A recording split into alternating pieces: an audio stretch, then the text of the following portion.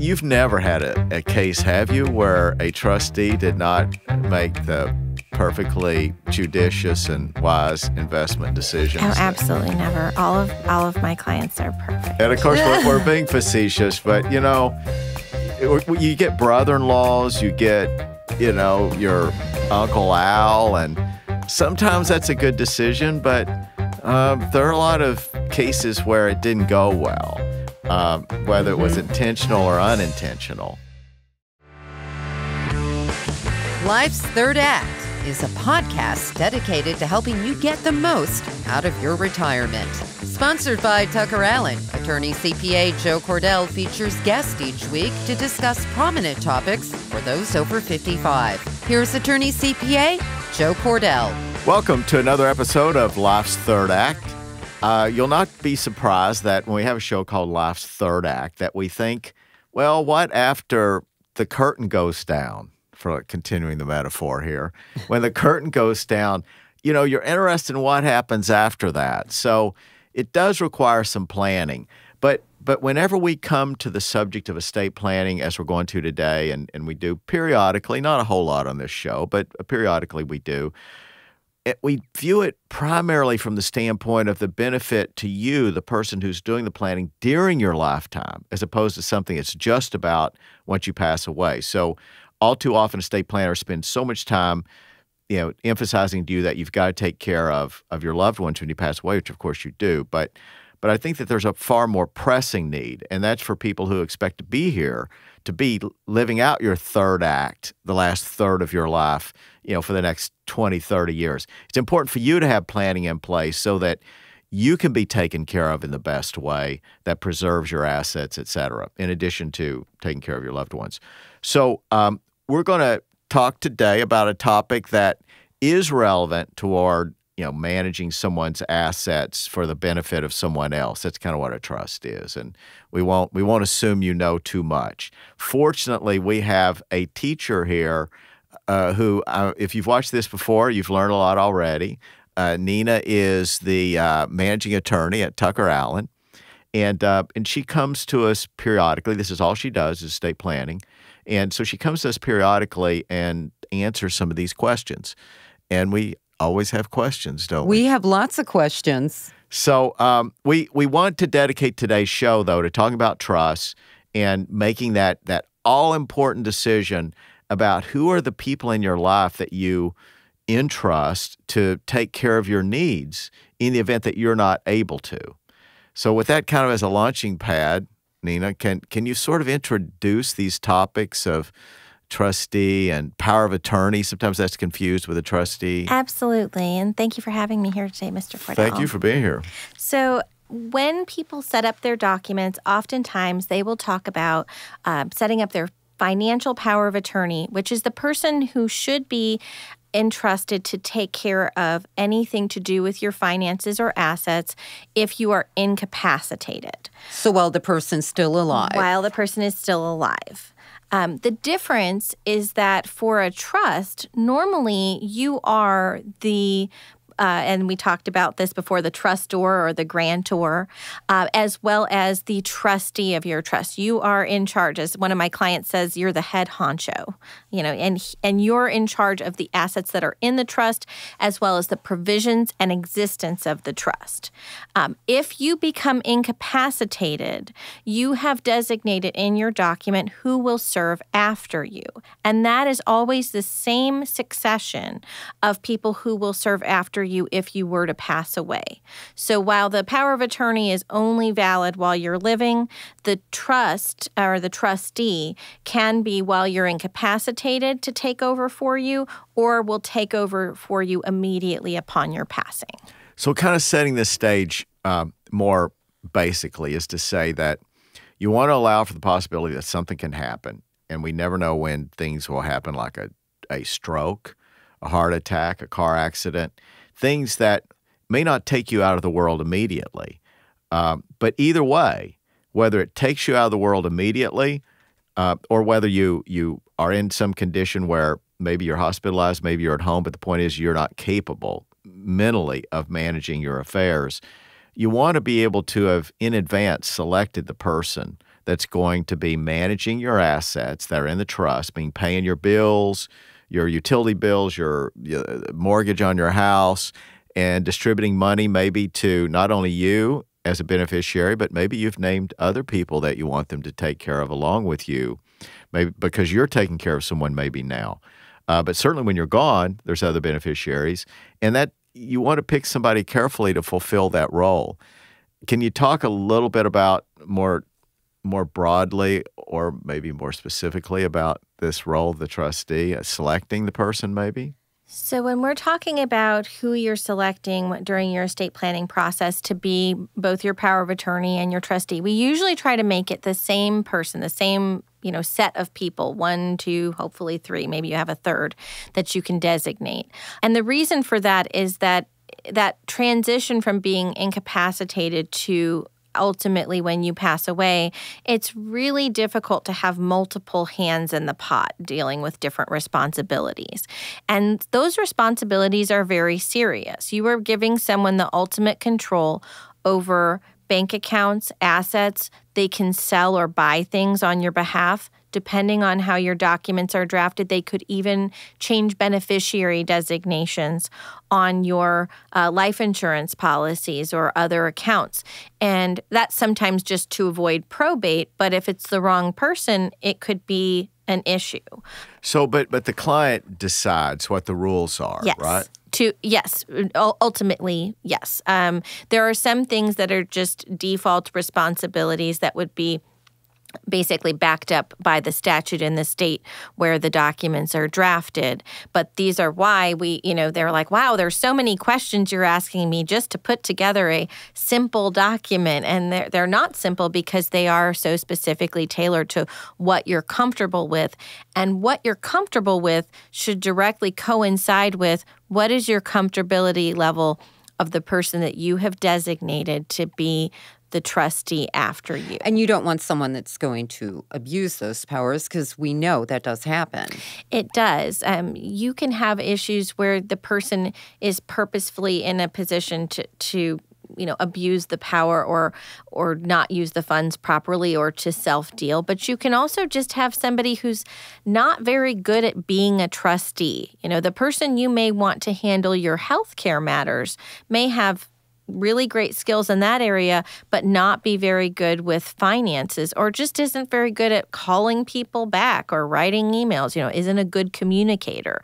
So as much as it's easy to vilify somebody who's in a trustee position who it just isn't doing a very good job, sometimes it's really a matter of they weren't cut out for that job. They don't have the skills. So it's preventable. Right. So somebody who has good organizational skills, that's fair to say, right? They don't need to have a college degree in finance, no, but they have to have good judgment. And good intentions are helpful. Yeah, honesty. They're trustworthy. Yes.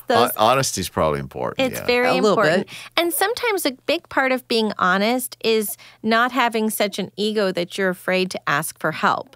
Normal trust provisions include the capability, and in fact, the Missouri statute even speaks to this, that the person, if they are unable to perform or unqualified to perform the specific task, they should reach out and hire a professional. So a trustee is empowered to use trust funds to hire CPAs, to hire attorneys, to hire the lawnmower guy to come over and make sure that the grass is good at the house that's still in the trust and hasn't been sold yet. They don't have to do all of these things themselves.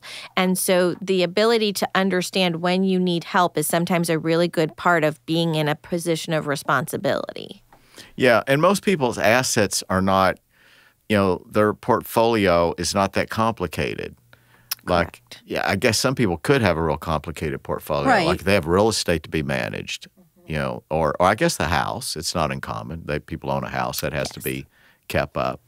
Now, aren't they supposed to provide the heirs accounting records? Yes. And what is that? Are we talking like quarterly, Yeah, annually? but that doesn't happen automatically, does it? It doesn't. It actually, so the Missouri statute, and we're going to speak about this in terms of Missouri, but every state can be different. The Missouri statute provides that you can request, upon request, that the trustee shall furnish certain records. Usually the trust, though, has specific terms as to whether those happen automatically, those annual accountings, or whether they're going to happen only upon the request of a beneficiary, who they go to, those types of things. And also, though, it's not just an annual accounting. There are a lot of things that are informational that the trustee has a duty to share the status with the beneficiary. Now, are they supposed to share the actual trust to the beneficiaries? Yes. I mean, that's actually in the statute very specifically. Within 120 days, and I'm speaking to everyone out there who will ever be a trustee, because it is something that is just completely glossed over. And when we get these trusts sometimes a year or two down the road, we're like, hey, did you go ahead and send out that copy of the trust along with your contact information? And people just haven't done that required notice. So within 120 days of the time that someone has passed, or within 120 days of the incapacity of someone, when you take over as trustee, you have a duty to send a copy of the trust document along with a notification that you have become the trustee and how to contact you to the beneficiaries. And sometimes there's a dispute about whether it should be to contingent beneficiaries too. And as I recall, that's not required unless they ask. Correct. But one thing that people should know, though, is that the Uniform Trust Code, it's this set of, model provisions that are recommended for all states to adopt. Have most states adopted that in some form or another? In some form or another, yes. So there is the good news is whenever we talk about these topics, like you said, Nina, it may be that our state or Missouri is different, but there's a good chance it's not. But keep that in mind if you're in another state, and something that we suggest is the case here in Missouri. So then you've never had a case, have you, where a trustee did not make the perfectly judicious and wise investment decisions? Oh, absolutely never. All of my clients are perfect. And of course, we're being facetious, but you get brother-in-laws, you get your Uncle Al, and sometimes that's a good decision, but there are a lot of cases where it didn't go well, whether it was intentional or unintentional. Can you talk a little bit about some of the mistakes you've seen in selecting a trustee? So, when I'm talking to people about making a designation, I start to describe this ideal trustee, this person who's really good at calling people back, that really is, accessible, doesn't have too much on their plate, isn't too busy, has lots of money, so they don't need the money in the trust. And they're like, well, gosh, there's nobody like that in my family. Should I just designate a bank? And I'm like, no, not necessarily. Who do you have? And they'll start describing the person. And it's very interesting because I think people are idealistic about their children because their children haven't had an opportunity to mess up yet. So a lot of times they'll refuse to appoint anybody who's had an opportunity to mess up in life already. But they're like, darn it, my 19-year-old is just so responsible. She is earnest and wonderful, and she's going to do such a great job. And I thought, well, if something happens tomorrow, your 19-year-old is really going to be... Is running everything. Yeah. Is in college and is not going to have time for this. So that ideal trustee is generally somebody who is okay with asking for help. If you have somebody who fancies themselves a lawyer or a CPA, but is not actually a lawyer or a CPA, they can be the most insufferable trustees. And again, these are none of my clients I've ever had. Of course. None. These are things we've read You know about. why? Because the clients that we have are ones who are not afraid to ask for help from a firm, because the firm does not actually act as a trustee. The firm is just merely representing the trustee in their duties as a trust administrator. Right. But in fairness, it's not our clients; it's some of their choices that are often problems. And, yes. And it's not the client's fault that they're having to make a decision about something that requires, prophetic powers. Yes. You're looking into the future and you're trying to say what lies ahead, and especially with children, as you said, because often they'll be doing this planning when children are, maybe under 30. and not understanding, what they're going to maybe grow up to be or what some of the challenges that they're going to have. And, the good news is we try to get, we offer a meeting with people immediately after one of our clients passes away to really give a little bit of a training exercise to that trustee and say, here's what your duties are. And they're not required to hire us. They can hire anyone or hire no one, but we give them a checklist of all the things that they're going to need to do as a trustee. And if they need help, they can come back to us and say, gosh, I looked at this and I don't want to do it. Would you guys handle this for me? Which is the right decision for a lot of people. Now, the trustees, are they compensated for doing this out of the estate? They should be. They can be. Yeah. There are provisions that normally the person who creates the trust will do a provision that says neither I nor the person serving with me will receive any compensation. And sometimes they add on to that saying, oh, yeah, and also my kid and my kid and my kid, if they're serving as trustee, they're also not being compensated because they're also a beneficiary. Okay. But we have a case that there was a child and they're taking care of the administration of the trust and they're dealing with all of these other siblings. And the amount of time that they're putting into it, whether it's just driving over and, getting the mail and making sure everything's good with the property until it can be liquidated and dealing with all this paperwork back and forth at the bank, meeting with me, all of those things that happen. And if they were actually in line to just get the same percentage as the rest of the other children, that might be more of a peacemaker thing. And sometimes people defer and don't want to take a fee, but they are entitled to take a fee. And that's usually, again, on this reasonableness standard. I hope nobody's checking how many times I say reasonable or prudent today. If in doubt in law school, the answer is reasonable. Reasonable. Mm-hmm. But a reasonable fee is around 0.75% for somebody who's just an individual, not a bank or a trust company. And that's of the total holdings of the trust. Of the trust, okay. Right. So when you're getting ready to make that final distribution, you can do an accounting and then you can include that fee. And the good thing to do to kind of prove that it is reasonable is to keep track of your time. Because if you ever have to have a meeting with people, they would never understand, if you speak about it generally, the amount of time it takes to do this job properly.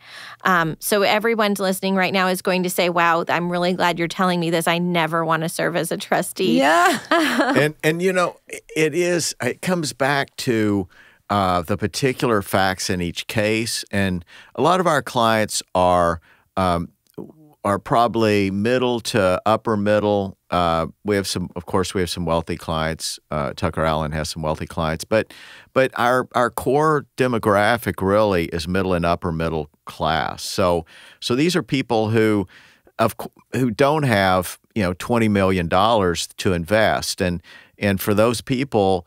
That can require more time if it's spread out over a bunch of investments. You probably do have professionals you're using a lot of. Yes. But really, in a strange way, it can actually require more time and more headaches when you're not at the level where you can hire a lot of professionals, and instead, it is, say, $600,000, $700,000, $800,000, and it's spread over various assets, and you have 6 beneficiaries who live in 6 different states.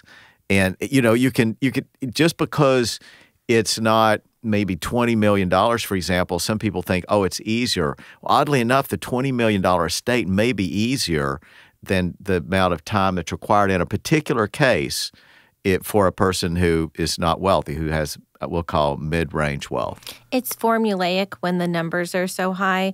You know that you're dealing with potential estate tax issues, and you kind of just put things through the funnel, and you're not afraid of spending the money to really get it done well because the stakes are so high. But when you have this fiduciary duty to the beneficiaries, you're responsible to do things for their benefit. One of those things is to make sure you don't spend all the money on things that it doesn't need to be spent on, and that you can get it out to the beneficiaries who are probably, if it's middle class estate, thinking, hey, I'd really like to get this. This is going to help. Right. So it's balancing all of those things. But what is a reasonable amount of time to distribute the funds from the estate? I mean, what's considered reasonable? Are we talking 2 years after a person's passing? If it goes above, I mean, you should be getting information along the way. So after that initial mailing of the trust document with the information for the trustee, you shouldn't have like a year where you don't hear anything. But you may receive updates that say, hey, we're still gathering up assets. We're getting them retitled into the name of the trust. We're splitting up retirement accounts and getting them into the beneficiaries' names, but we haven't funded those accounts yet. If you have a trust that creates lifetime trusts for the beneficiaries, which is a great tool to, we talked about this before, to help with creditor and divorce protection, that needs a little bit of time also. So if you're seeing no progress within a 6 to 12 month period, because if you file a notice to creditors, you got to make sure that the trust doesn't owe anybody anything. So you have at least a 6 month period for that. But if you're not seeing any movement between that 6 and 12 month period, you should be seeing a lot of wrapping up between 12 and 18 months. And again, you might have a very simple trust, you might have very simple assets, and it might be able to be done before then. Sometimes trustees will make distributions to beneficiaries before the notice to creditor period is up.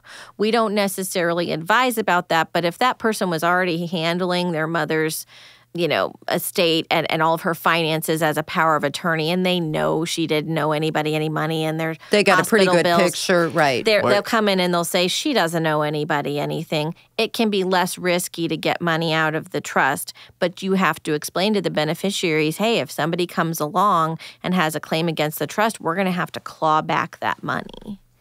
Yeah, and whenever you say the notice to creditors period, why don't you explain just real briefly what you mean? Sure. So if you file a notice, which is a publication in Missouri, it has to run for a certain amount of weeks, and that's either for a probate or for a trust.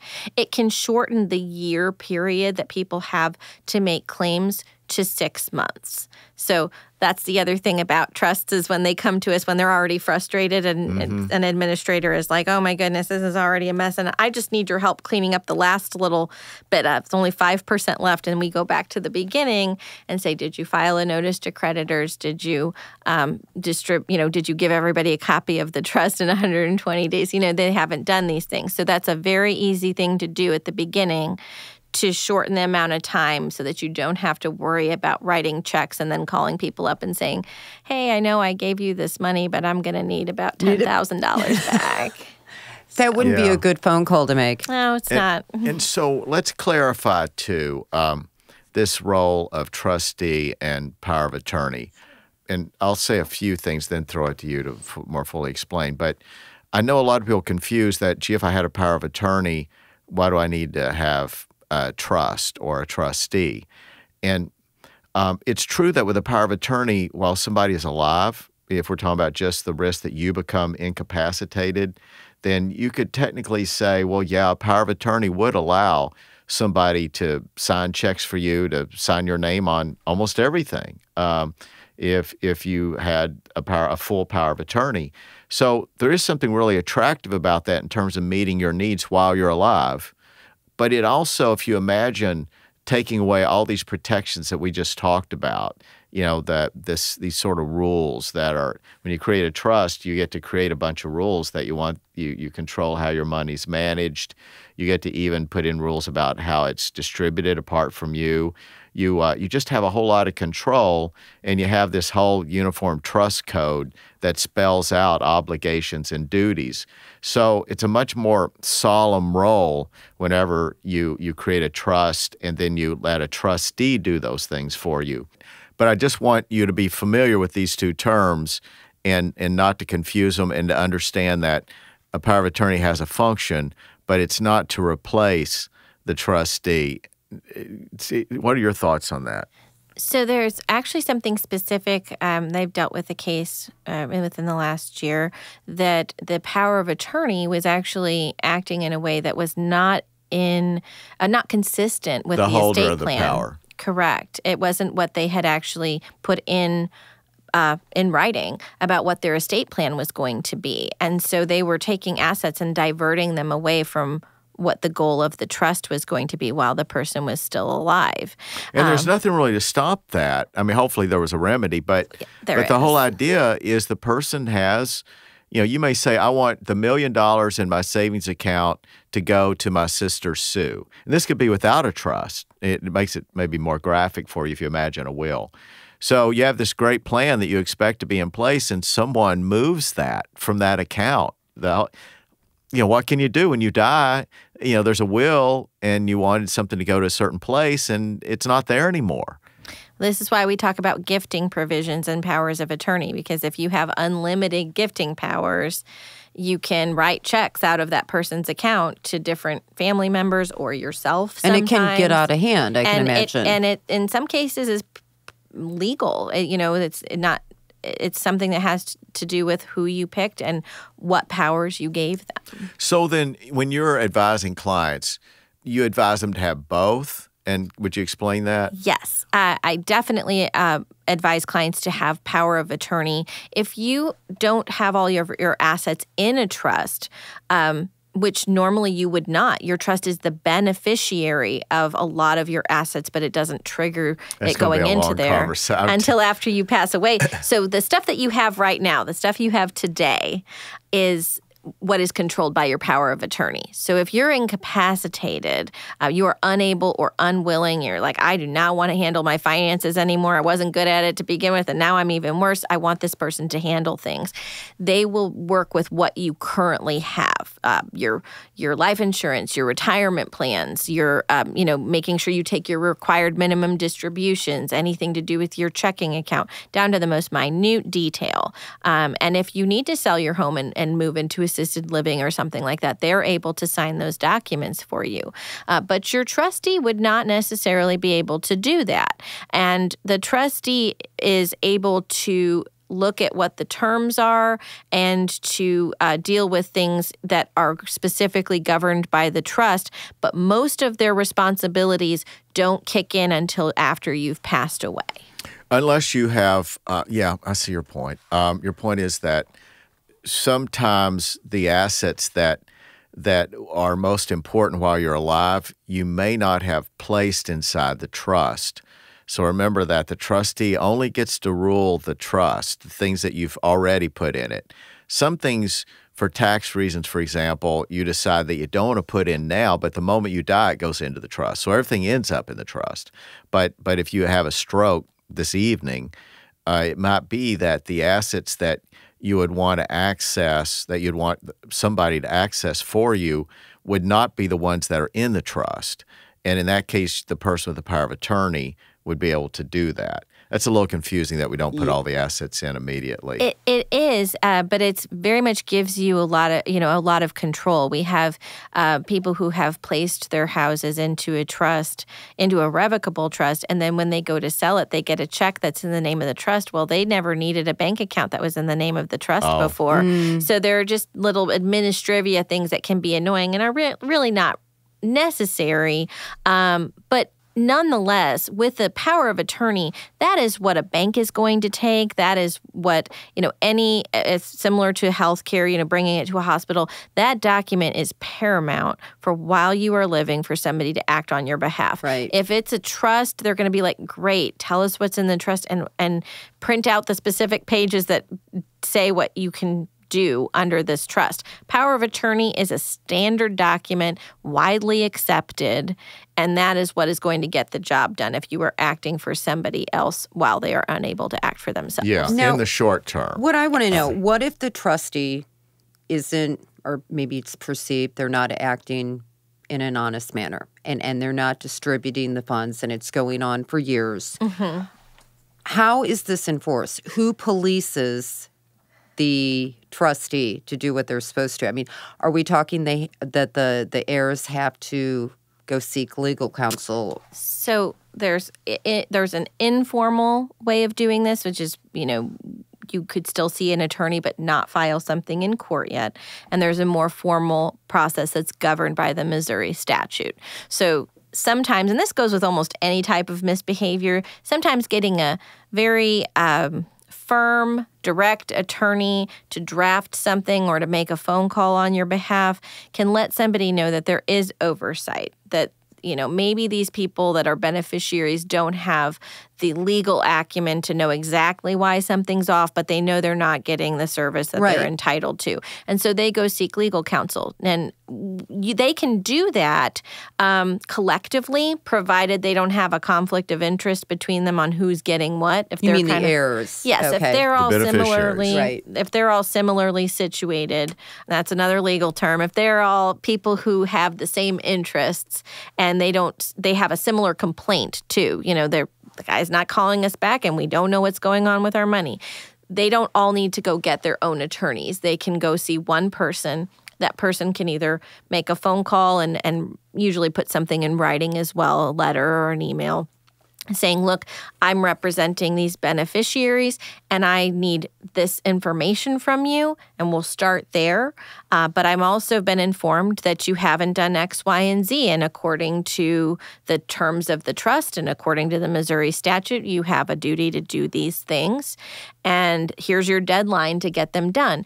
The Missouri statute allows for a 90-day kind of curing period for people to get their stuff together as a trustee. And so if you have somebody who really isn't hiding anything, but they're just lazy or overwhelmed and really shouldn't have taken on this job to begin with, they have a couple of options at that point. They can voluntarily withdraw as being trustee and let the next person be appointed. And that's not uncommon. I mean, it becomes a headache, and one sibling says to the other three, well, look, you try doing this. I'm not doing it anymore. Right. And then suddenly there has to be a formal process, and whoever's been named, what, is the successor? As the successor trustee would then take over, usually to a nice little mess. We get those calls, too, for trust administration, like, oh, man, I just took over as trustee. Can you help me sort out this plate of spaghetti? Because I'm getting to it, it's going on, is similar to, like, the checks in the mail, and maybe nothing has been done during that period of time, or equivocally nothing. And so you have to start right from the beginning and get back on track and get things done. And sometimes it's not that difficult, and other times people have made a mess of things. So if they get a letter from another lawyer saying, hey, somebody's watching you and you need to get this done properly, if they're simply just bad at their job, a lot of times they'll be like, get me out of here. I don't even really want to be doing this. Okay, I'm going to take it one step further. So say this trustee, there's mischief going on, taking from the estate that doesn't belong to them. Self-dealing. Self-dealing. Okay, I like that. Can criminal charges be filed for something like that? Technically, yes. It is very unusual. Right. And the reason it's unusual is that the remedy for a criminal charge, other than if it was prosecuted to the point where there would be prison time, would be restitution, which is a fancy word for paying people back. And this person inevitably doesn't have the money to pay back. I knew you were going to bring up judgment-proof people, but yes. So that's the same remedy as a civil case. So a criminal case is usually not filed absent a civil case. The evidence presented in a civil case is oftentimes very useful, if not the basis for the criminal charge. So if people are satisfied by the civil case, meaning that the person was able to get them paid back, they'll usually just drop it and say, okay, well, that's fine, But if the person is unable to pay them back and ends up with this civil judgment against them that's not worth the paper it's printed on, because now you have to try to do a garnishment on their wages or, all of these other things that make it very difficult to get that money back, then they may opt for a criminal charge at that point. But like I said, it's very unusual. I'm sure. Well, and let me add this too as we wrap up, is one of the virtues of a trust is that it's intended to work without a lot of lawyers, certainly without a lot of judges, meaning courts. I mean, its beauty is that despite these stories we've been talking about, the things where the train goes off the track, in the overwhelming number of cases, it operates without any judge being involved at all, meaning that the moment that you have a stroke or the moment that you pass away, there's somebody named to be the successor, the next trustee, if you were the one who was the trustee. And it just happens that way without any court intervention, unless some of these things we've talked about go wrong. So its beauty is that while you spend a little more for a trust, I mean, there's no question that in the vast majority of cases, you save far more money than if your plan B was to do a will. We won't get into that argument today, but we've talked about it in the past.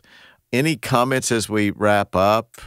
Well, to end on a more positive note, because of all our disaster preparedness that we usually go through, is just be communicative. Sometimes you can basically plead your case as a beneficiary to the trustee and say, hey, come on, this needs to be handled right now. If you can't give me an answer this week, you need to spend some time on this and do it next week, or offer them a way out if you need somebody else to take over. But don't immediately jump to the conclusion that something nefarious is happening, because in the vast majority of cases, it's just a question of, did they get paperwork fatigue, or are they waiting to hear back from an investment company? What is really the holdup? And I think sometimes the email is so popular, people love to have things in writing, but start with a phone call, have a real conversation with somebody, and then follow it up with an email summarizing it so you do have it in writing that you made the inquiry. But this is still somebody who was probably a family member. It was very close to the person who passed away, and it is not an easy time after someone passes. So just because that person has a job, just remember they're still human, and there's usually a way out of it that doesn't require attorney representation. See, now, if everybody took that advice, we wouldn't have a lot to do in terms of estate litigation. Not a good sales job on my part. Yeah. Or call if you still need help. Yes. So Nina Windsor, a great guest. We appreciate your coming on board, and I'm sure that we'll have other occasions to pick up the cudgel of this conversation. Thanks again for having me. All right. This has been another episode of Life's Third Act. Till next time, take care. You've been listening to Life's Third Act, a podcast for thriving in retirement. Sponsored by TuckerAllen, your estate and elder law advisors. Each week, we discuss topics and answer questions to help you better plan for your future. For more information, visit TuckerAllen.com. Subscribe and listen again next week for another edition of Life's Third Act. The choice of a lawyer is an important decision and should not be based solely on advertisements.